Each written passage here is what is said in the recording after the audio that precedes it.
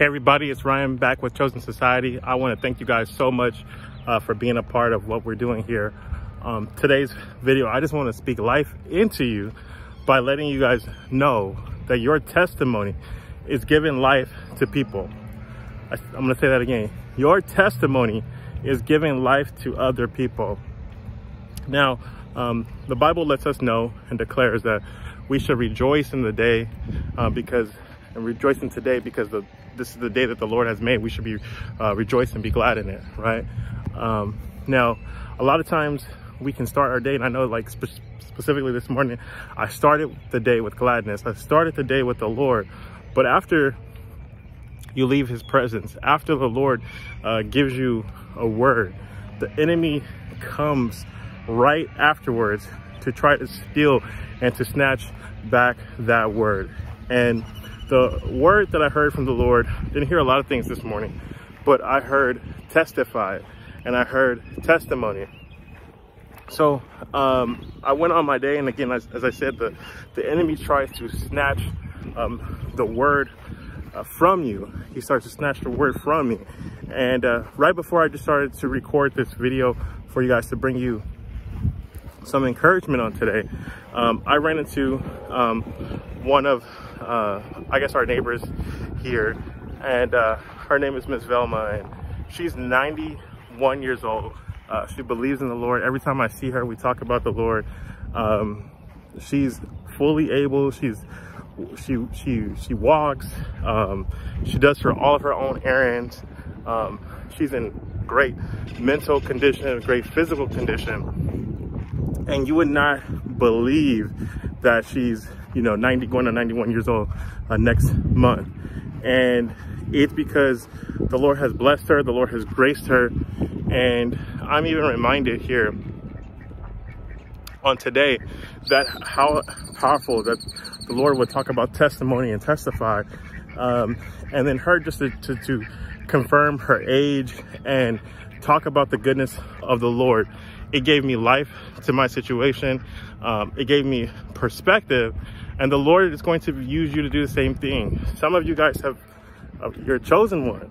So you are the person who God has selected to be a generational curse breaker. You're the person God has chose to be the lifeline to your family that changes things economically, that changes things mentally and emotionally in your family's situation.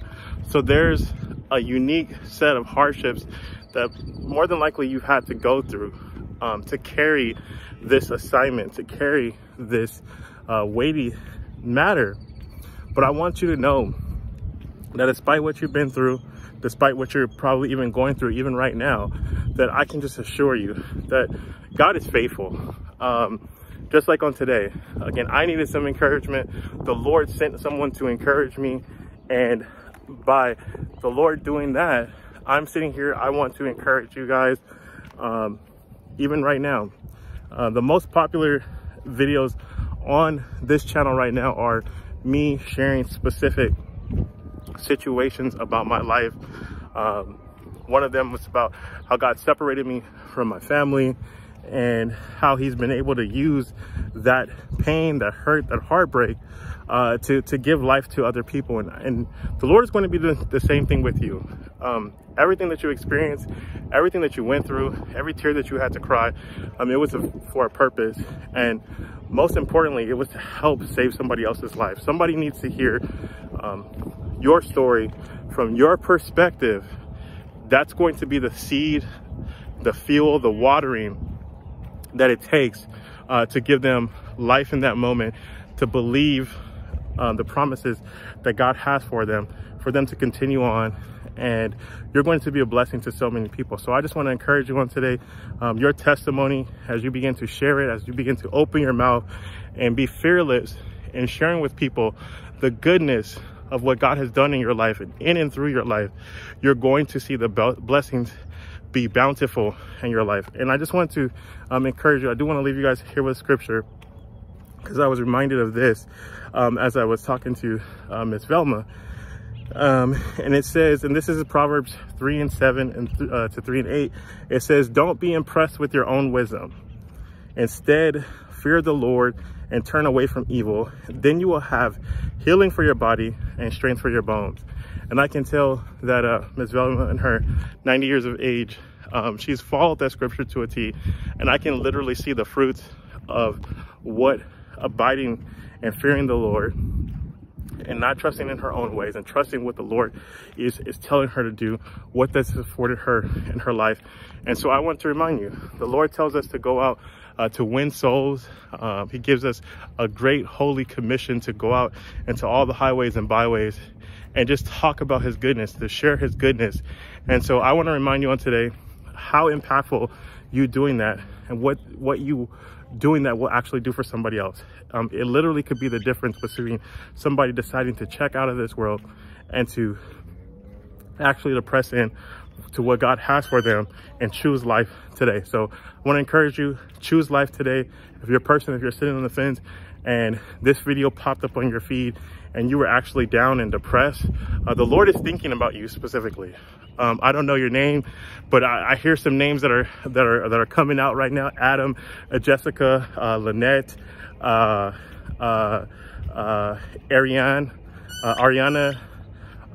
Michael, Tommy. Those are some of the names that I hear right now. If you're watching this video, the Lord has a special assignment for this video. He wanted you to see this today. And for everybody who's seen this, it's for a reason. This video is here for a reason. Choose life today.